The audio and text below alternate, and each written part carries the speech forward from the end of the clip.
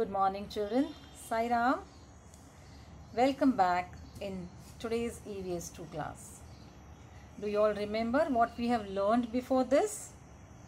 Yes, what we have learned in the previous class, that is part 1 of lesson number 9, where does water come from? Yes, can anyone tell me? Very good. Yes, what do we use to drink water? What is used to store drinking water? What is a dam? Where does all this water come from? And how is a river formed? Yes, so all these points we have already discussed in the previous class. So now today we will continue with the same lesson, that is lesson number 9, where does water come from, part 2. We'll proceed further. We'll begin with new words. Seep means to pass slowly through small openings or cracks. Seep means to pass slowly through small openings or cracks. I repeat, seep means to pass slowly through small openings or cracks. Now children, repeat after me. S-E-E-P, seep. S-E-E-P, seep. S-E-E-P, seep. Drill. Drill means a tool or machine with a rotating cutting tip used for making holes. Drill means a tool or machine with a rotating cutting tip used for making holes. That means we can use this machine to make holes in the soil or in the ground. Is that clear? Now repeat after me. D-R-I-L-L, drill. D-R-I-L-L, drill. D-R-I-L-L, drill. Very good. Reservoir. Reservoir means a large container or a lake that is natural or man-made, where water is collected and stored, especially for the use of a city. I repeat, reservoir means a large container or a lake that is natural or man-made. Reservoir can be man-made also or natural also, where water is collected and stored, especially for the use of a city. Now repeat after me. R-E-S-E-R-V-O-I-R, reservoir. R-E-S-E-R-V-O-I-R, reservoir. R-E-S-E-R-V-O-I-R, reservoir. Good. Creek. Creek means a narrow inlet of water. Creek means a narrow inlet of water. Repeat. C-R-E-E-K, creek. C-R-E-E-K, creek. C-R-E-E-K, creek. Numerous. Numerous means many. Numerous means many. N-U-M-E-R-O-U-S, numerous. N-U-M-E-R-O-U-S, numerous. N-U-M-E-R-O-U-S, numerous. Very good. We have done with the new words. Now we'll proceed further. Some rainwater seeps into the ground. Now what do you mean by seep? Seep means to pass slowly through small openings or cracks. That means rainwater seeps into the ground. It goes slowly inside the ground or into the ground. Some rainwater seeps into the ground.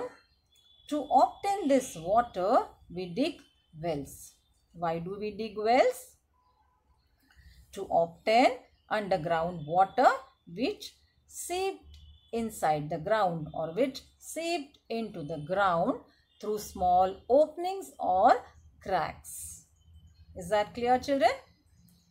Once again, I will repeat. Why do we dig wells? We dig wells to obtain underground water which seeped into the ground through small openings in the soil or rocks. Is that clear? This water can also be taken out by using hand pumps and bore wells. The same underground water can also be taken out by using hand pumps and bore wells. Now we'll see what is a bore well. A bore well is a deep, narrow hole drilled into the ground from which water is drawn through a pipe and pump. A bore well is a deep, narrow hole drilled into the ground. A narrow hole which is drilled into the ground from which we can obtain underground water. Okay, from which water is drawn through a pipe and pump. I hope this is clear. Once again, I will repeat. A bore well is a deep, narrow hole drilled into the ground from which water is drawn through a pipe and pump. Now we'll see the picture. See, this is nothing but a bore well, or we can say hand pump also. Yes. Now see in this picture, what you can see? A boy is pumping underground water on one side, and the other side the same water comes through the pipe. Okay, I repeat, one boy is pumping underground water. That means he is trying to draw water. Okay, he is trying to draw underground water, and that water comes through the pipe on the other side. Is that clear, children? So this is nothing but a bore well or hand pump. So this is how we can draw or we can obtain underground water through pipe by using hand pumps or bore wells. Clear? See, once again I will repeat. A bore well is a deep, narrow hole drilled into the ground from which water is drawn through a pipe and pump. See.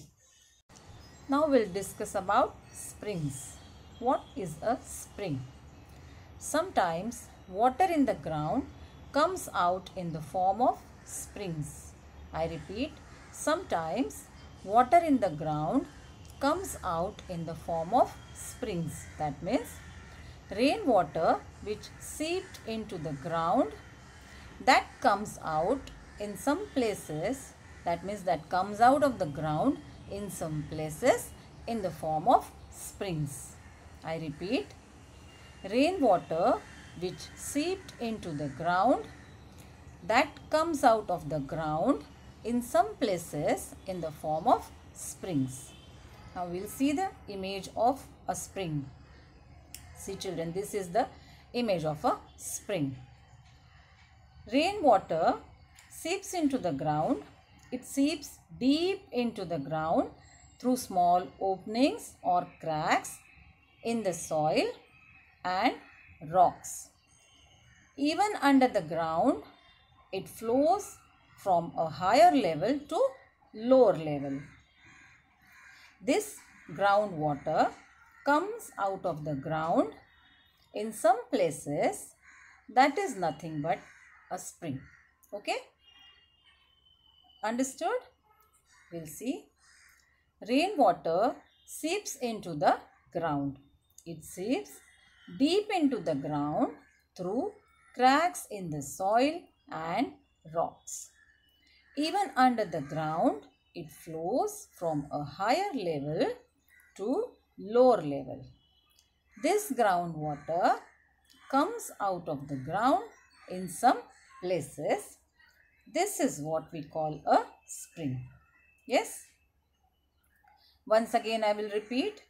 Rainwater seeps into the ground. It seeps deep into the ground through cracks in the soil and rocks.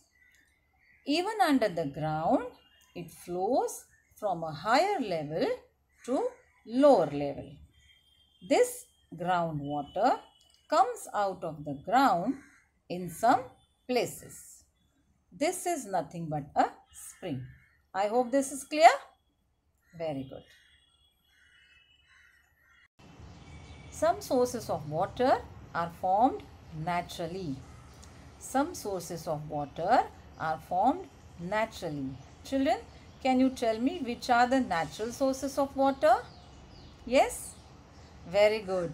Rivers, lakes, streams, then springs. Just now we have learnt about springs. Yes? So, rivers, lakes, springs and streams are natural sources of water. Very good. However, places like wells and dams are man-made. Yes? Places like wells and dams are man-made because wells and dams are built by man. Yes? So, places like wells and dams are man-made. See, this is a river. That means natural source of water. This is a lake. This can be natural also or man-made also. This is a well. This is man-made. This is a dam. This is also a man-made source of water. That means all these are stores of water. River, lake, well, dam. These are stores of water. Okay. If rainfall decreases, the water stored in these places also decreases. I repeat, if rainfall decreases, the water stored in these places also decreases. Now we'll discuss about water bodies. Flowing water and stores of water are examples of water bodies.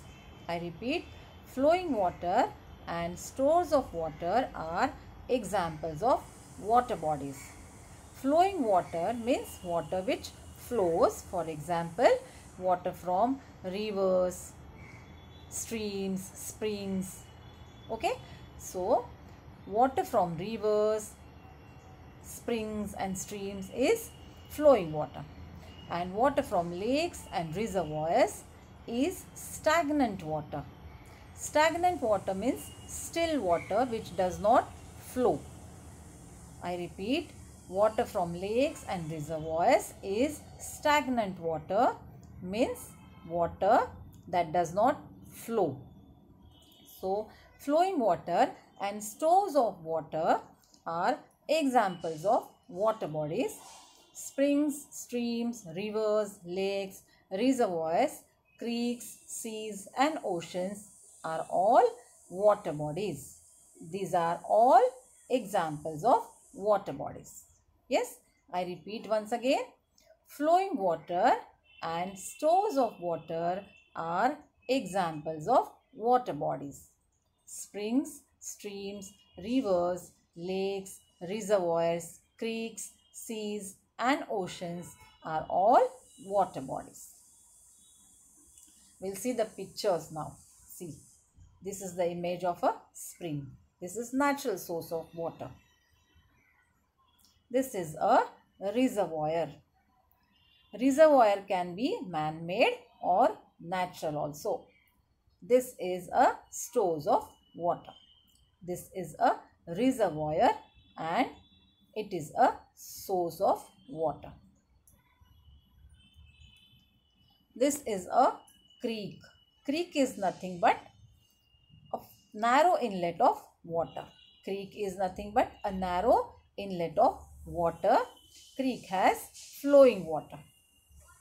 This is another picture of creek and this is flowing water body, we can say. Yes, creek is a flowing water body. So, these are all the examples of water bodies. Okay. What are the examples of water bodies? Springs, streams, rivers, lakes, reservoirs, creeks, seas and oceans are all water bodies. I hope this is clear, children. Yes, now we have come to an end. We'll have a recap now. All these points we have discussed today. Why do we dig wells? Yes, we dig wells to obtain underground water which seep into the ground. What is a spring? Rainwater seeps into the ground. It seeps deep into the ground through cracks in the soil and rocks. Even under the ground, it flows from a higher level to lower level. This groundwater comes out of the ground in some places. This is what we call a spring. Then we have learnt about natural sources of water. Rivers, lakes, springs, streams are natural sources of water. Now, which are man-made sources of water? Yes, wells, dams and bore wells are man-made sources of water. I repeat, wells, dams and bore wells or hand pumps are the examples of man-made sources of water. Then we have learnt about water bodies. Flowing water and stores of water are examples of water bodies. Rivers, lakes, reservoirs, seas, oceans, creeks, streams, springs are all water bodies. I hope this is clear to everyone. Yes, children, keep revising. Yes, we'll meet in the next class. Till then, bye. Sai Ram.